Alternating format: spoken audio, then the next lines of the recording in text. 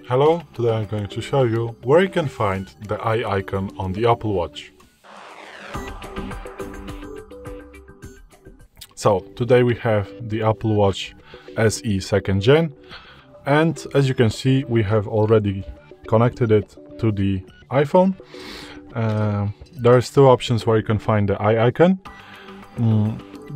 The first one is you can find it on the Apple Watch when you have the brand new Apple Watch or the resetted to factory settings Apple Watch.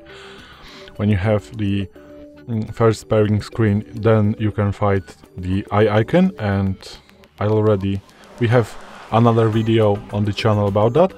And the second option where you can find the eye icon is to go to the watch app if you have already your watch connected to the iPhone. So you go to the watch app and you go to the all watches, and now here is the eye icon of this Apple Watch, and now you have find everything that's about the Apple Watch, and you can click find my Apple Watch to find it, and the iPhone is going to display the location and going to play the sound, and you can unpair the Apple Watch. So this is it. Thanks for watching. I hope it helped. If it did, please hit subscribe and hit a like. Bye.